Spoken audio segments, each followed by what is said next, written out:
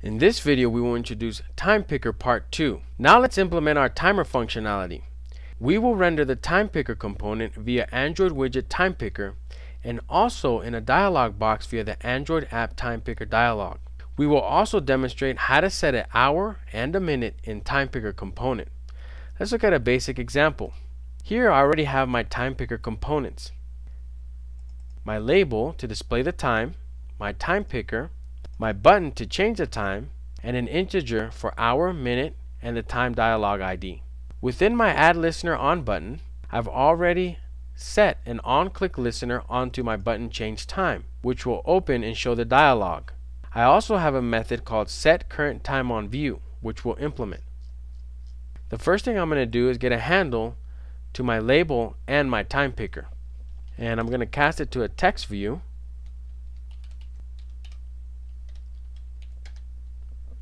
And I'm also going to get my Time Picker.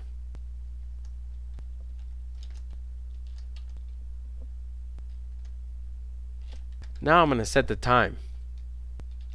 I'm going to use a calendar object, and I'm going to get the instance, and I'm going to get the hour.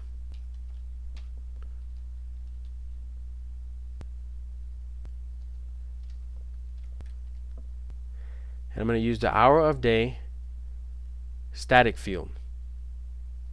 Now I'm going to retrieve the minute.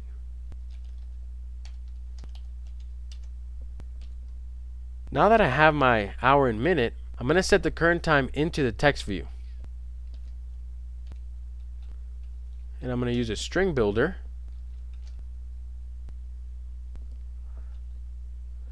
I'm going to append the hour and also a colon.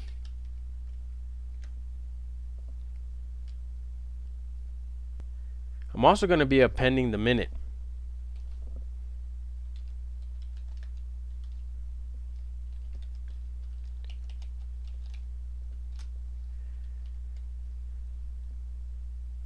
Now I'm going to set the current time into the Time Picker.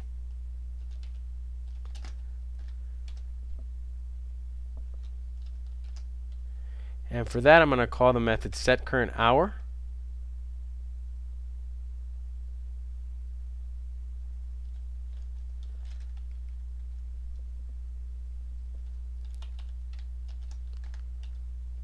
And also setCurrentMinute.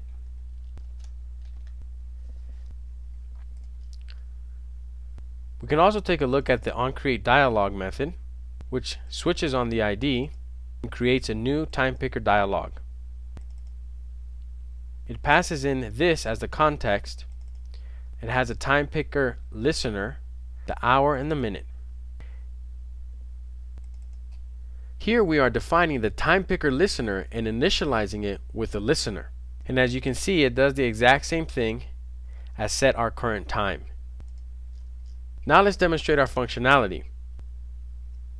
To run your app, you're going to right click on the project, select Run As, and then Android Application.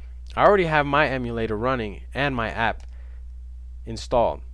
Here we can see the Time Picker, the current time.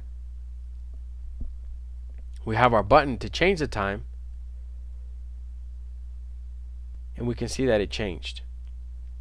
This concludes our discussion of Time Picker Part 2.